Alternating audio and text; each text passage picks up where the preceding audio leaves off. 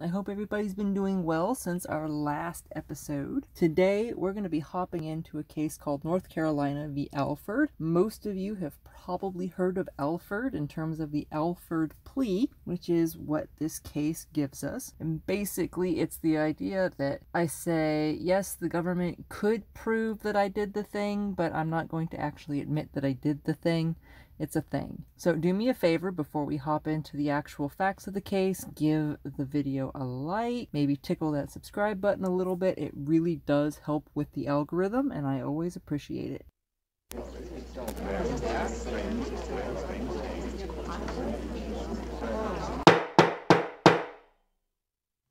The protagonist of our little tale today is a man named Henry Alford. On December 2nd of 1963, he was indicted in North Carolina on first-degree murder charges. It arose out of a bar fight that occurred when Alford was visiting with a prostitute, and there was a shotgun involved, and the shotgun happened to go off in the direction of a particular individual named Nathaniel Young. Subsequent to said shotgun blast being directed at Mr. Nathaniel Young, Mr. Young died.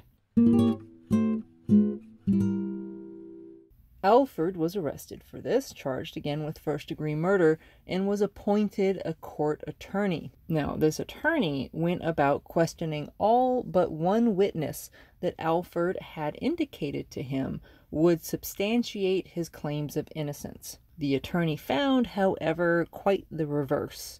And actually, the individuals whose name that Alford gave him basically all started giving statements indicative of Alford's guilt. As you can well imagine, the attorney didn't really have a lot they could do with this, and as is appropriate, advised his clients that given the strong evidence of his guilt, it's probably best to go ahead, take the plea bargain of guilty, and throw yourself onto the terms of the court. Alford agreed, pled guilty to second-degree murder, and that occurred on December 10th, 1963. Now, for those of you that have never been into an American court during a plea hearing, there is usually some statements read of the facts. Some jurisdictions will have testimony. Not every jurisdiction, but a good number of them.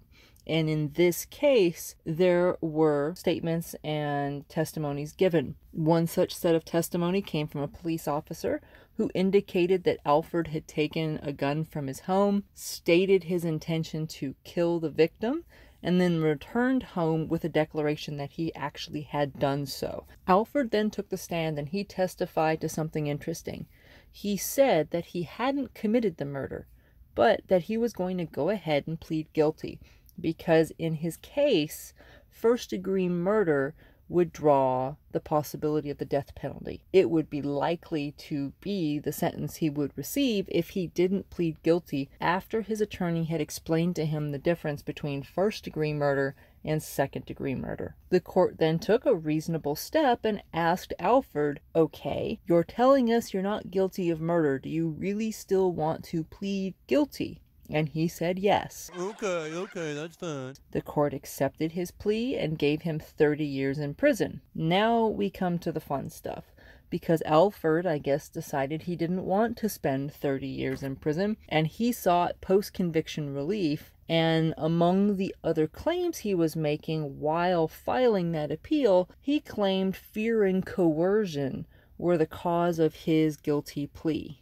On those appeals, the state court, though, found that his plea was willing and knowing and refused his appeal. Around and around he went until he hit the Fourth Circuit Court of Appeals, which actually did reverse his conviction because they said that his plea was involuntary. And when they did so, they were relying on prior case law, which interpreted North Carolina law for the imposition of the death penalty to require such invalidation because the North Carolina statutes encouraged defendants to waive constitutional rights by the promise of no more than life in prison if they did so. Basically, they were arguing North Carolina law coerced individuals into pleading guilty under threat of death. As a result of this, Alford's primary motivation for pleading guilty was fear, and it should have been rejected because it's impermissibly induced by his desire to eliminate the possibility of a death sentence.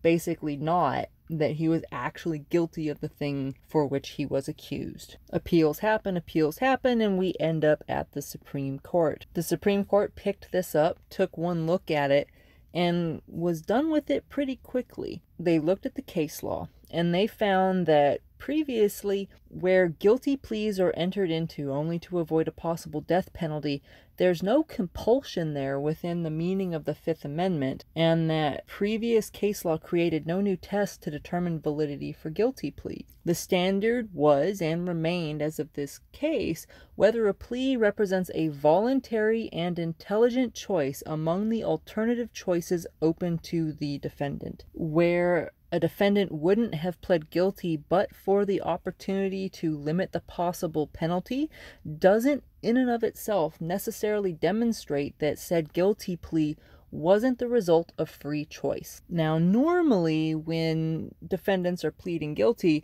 a guilty plea is justified by the admission of that defendant that they had committed the crime. But in this case, it's a little bit different. Here, Alford is pleading guilty without admitting guilt. Alford is making the positive statement that I did not commit the crime, but the state has provided significant evidence that he did. And the court found that, in effect, Alford just wanted the dealings between himself and the state to be over. And the plea, his plea of guilty, was one way to have that happen. And at the same time, it mitigates the possible punishment he would face. The court went ahead and took a look at the prior cases, and they did find a split, actually, in the degree of information what was needed to qualify for a guilty plea.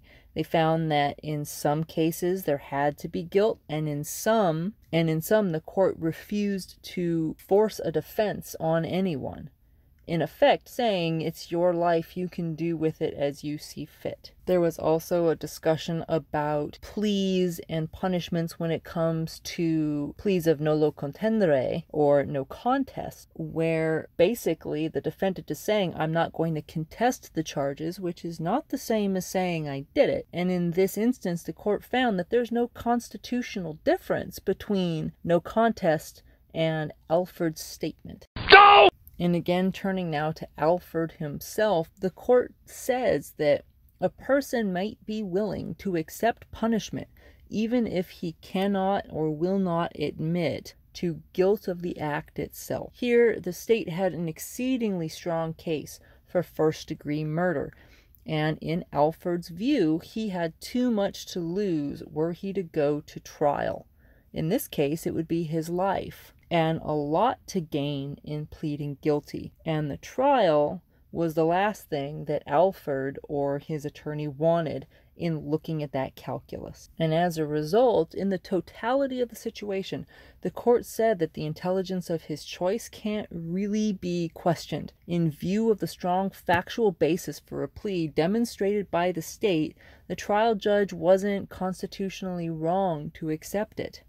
So while Alford might now try to argue that the court shouldn't have let him make that choice to begin with, the state has the option to refuse pleas on lesser included crimes. They haven't, and there's no constitutional implication in doing so. The court did take a moment, though, and expressly say that the prohibitions against involuntary or unintelligent pleas should not be relaxed. That is not the point of their finding here. Likewise, there should not be an exercise in arid logic rendering constitutional guarantees which are counterproductive and put in jeopardy the very human value that we are meant to preserve. In short, free choice. The court, they then find, at the Fourth Circuit level, was wrong to invalidate the plea, and the Supreme Court remanded. So the long and the short of it is, the court says, as a free individual with choice,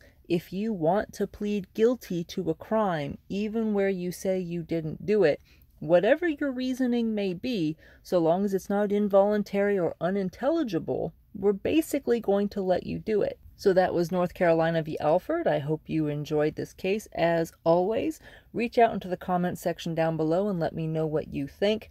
Ought an individual who says they did not commit the crime still be able to plead guilty?